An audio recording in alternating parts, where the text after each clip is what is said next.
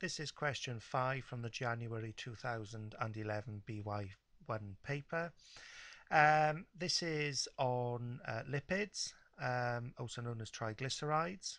Okay, it's a short question. It's only worth 7 marks.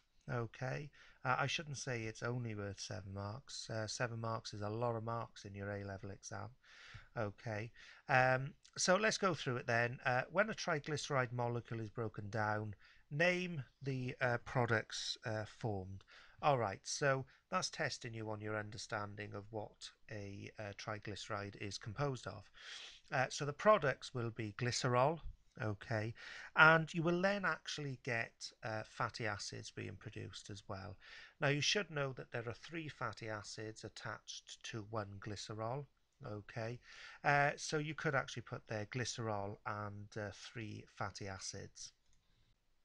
Okay, so that's an easy start there for 2 marks.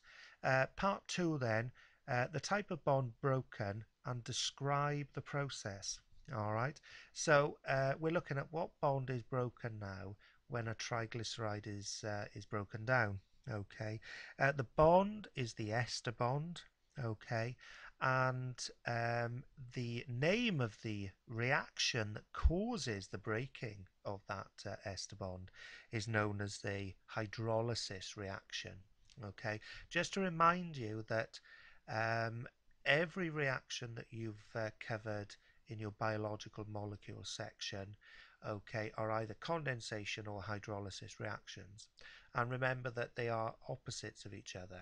Okay, so a condensation reaction forms a bond and a hydrolysis reaction breaks a bond. Okay, so we've actually got 2 points we've put in so far.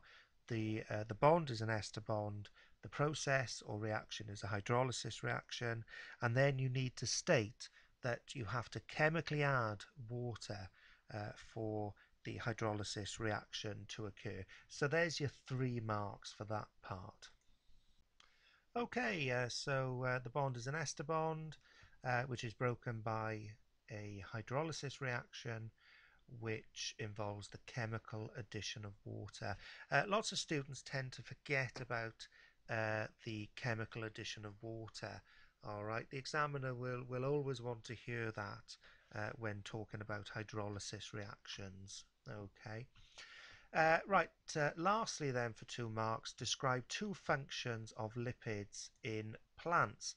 Right, don't fall into the trap of writing things like thermal insulation or electrical insulation.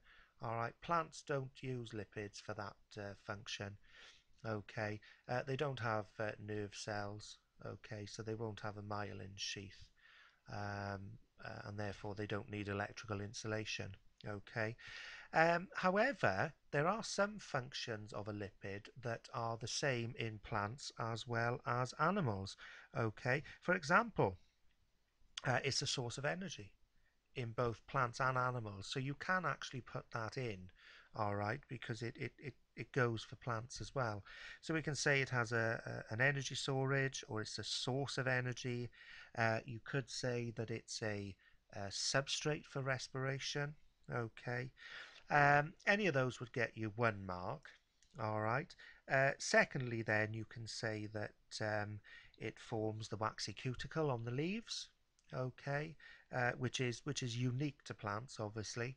And lastly, then you can say that it can form phospholipids, which is another dual function then also in plants and animals. All right, so just be careful not to state uses of lipids that are solely used in animals. Okay, this question is asking you about plants now. Okay, so I've decided to go for the formation of phospholipids and as an energy storage molecule. Right, let's have a quick look at the marking scheme there. Okay, there it is, question 5. Nothing really to say about it. It's all, I hope, self-explanatory for you. Okay. Perhaps one thing I could point out, you've got membrane structure there, but I've said phospholipids, but you should get the mark for that. We could have mentioned the waxy cuticle or the waterproofing of the leaf as well. Okay, so that's the end of question 5.